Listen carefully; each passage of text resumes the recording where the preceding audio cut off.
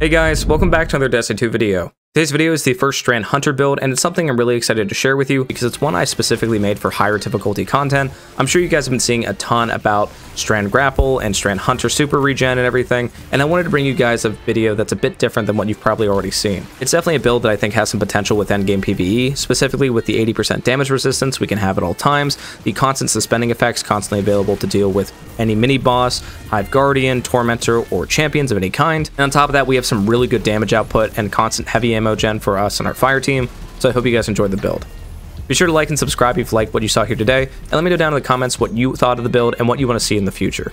Thank you so much, I greatly appreciate the support.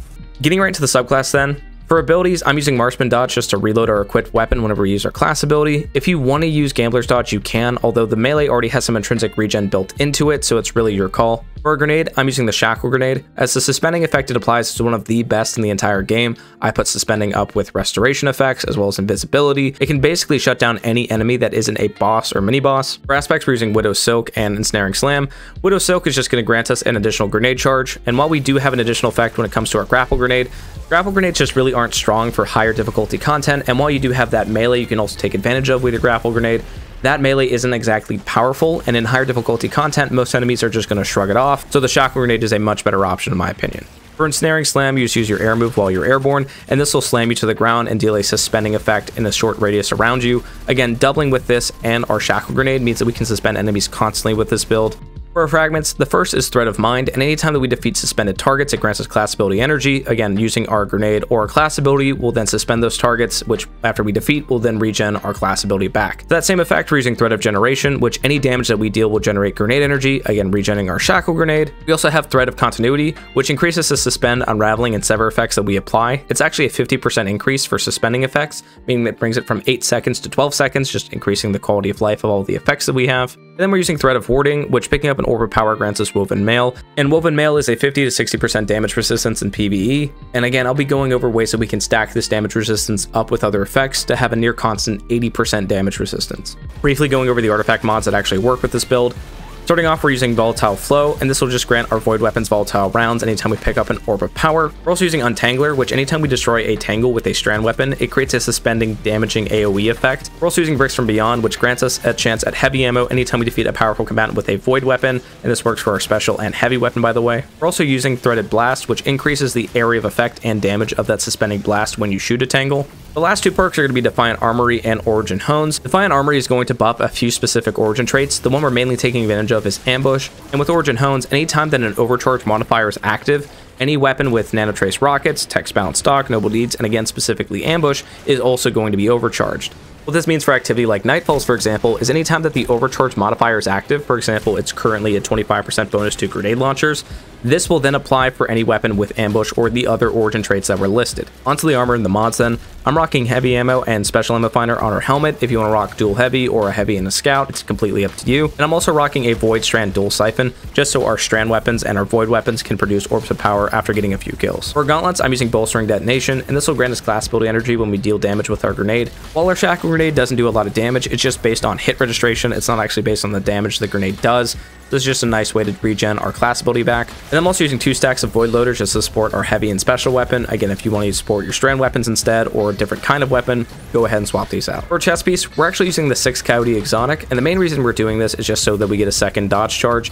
This allows any kind of class ability regen to overcharge into a second dodge ability. This means that we can have 2 Shackle Grenades and 2 Ensnaring Slams, which basically means that with the regen that we're getting from this build, we always have at least one of those options active at all times. And for the mods on it, I'm using a Void Reserve to again support our heavy weapon. Swap that out however you wish. I'm also using Charged Up, which increases the stacks of armor charge that we can hold up to 4 from 3, and then a Resist mod, which again you can fit in based on whatever activity you're doing. For our legs, I'm using 2 stacks of Void Weapon Surge, and this will increase the damage that our Void Weapons do for 10 seconds.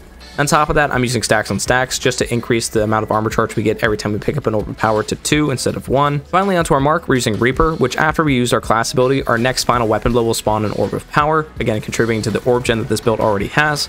We're also using time dilation just to increase the effects of weapon surge from 10 seconds to 15 seconds per stack of armor charge. And since we're using stacks on top of that, means that every time we pick up an orb of power or void weapons have an increase to their damage for 30 seconds. And then I'm also using proximity ward just to give us an overshield while we perform a finisher. This one's really up to you. If you would rather swap in something like distribution or bomber, for example, you totally can. Finally, onto the weapons for this build. Again, any strand or void weapon works fantastic, but I'm going to go over a few recommendations that I have. For a primary weapon, I'm going to recommend the Immortal SMG, which was the last weapon in the previous Trials rotation.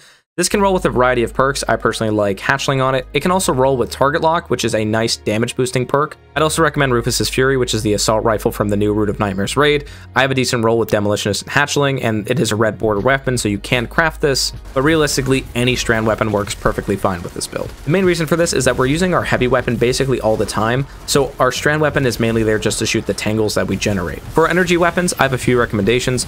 The first is Wave Splitter, which if you're anything like me, you have not touched this thing in a very long time, but the main reason we're using this is because it got an indirect buff in Lightfall, and with the seasonal mods and artifact mods, it actually works really well with this build. Now the main focus of this weapon is that it has 3 alternating damage levels that oscillate between themselves as you hold down and fire. Now while this does seem like a downside, with Supercharged Battery, anytime you pick up an Orb of Power, not only is the maximum damage oscillation set to its highest level, meaning that for a short period of time you deal the maximum damage with this weapon, but the fire mode also suppresses targets on hit. And the main reason this got a lot better is because with Armor Charge, now Orbs of Power are everywhere and everyone is making way more than it did before. So this means that Supercharged Battery is always active with this weapon, and the suppressing effect basically shuts down any and all enemies in PvE, again with the exception of certain champions and bosses. Another Void Trace Rifle I recommend is Hollow Denial, which I actually recommended in my last build video for Warlock. By the way, go check that out if you haven't, the build's absolutely insane.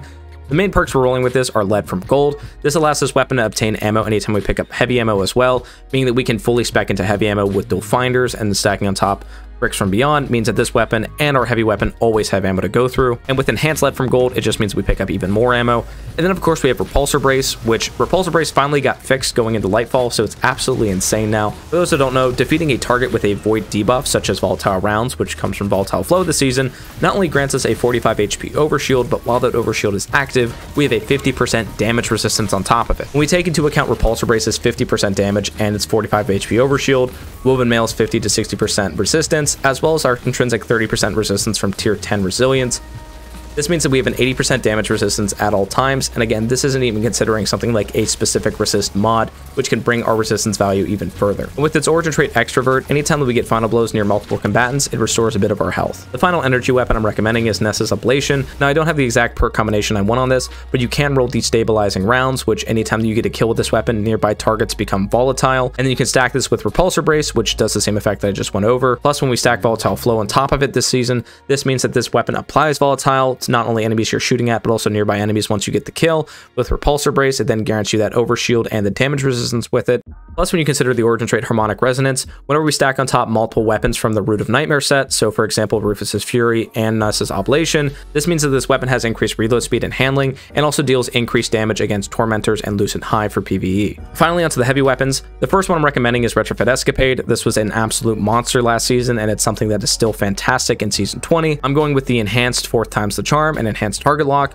4th times the charm is just going to allow this weapon to basically shoot indefinitely as long as we're hitting our crits, and then with enhanced target lock, the longer that we keep hitting a target with this weapon, the further its damage increases.